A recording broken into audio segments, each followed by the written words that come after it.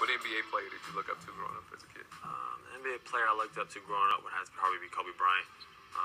He was more in my era of growing up. I got to see him, and he still is dominating today, which is pretty cool. So, Matt, you grew up going to games as a kid, whether it was seeing your dad as a player or as a coach.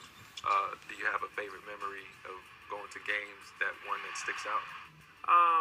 Obviously the game where my dad won his first championship, when he won the NBA championship versus the Lakers in 2008. Just being there, getting to see my dad go through that was emotional for me and my family, because my dad's worked so hard to get that for so long. That's by far my favorite personal memory, watching a game. When did you discover, or did everybody look around at one point and say, okay, Austin can do this, he can do this as an NBA for a career?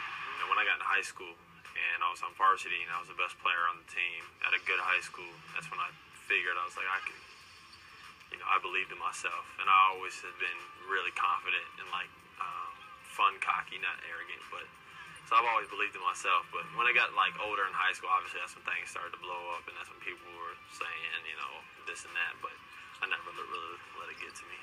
Your favorite high school basketball memory? You had some great matchups, ESPN type games, but do you have one that sticks out? That the state championships are by far the best feeling. We were the first team in my school's history to ever win the state championship, and we're the only team ever in Florida history of high school basketball to win back-to-back at 6A level.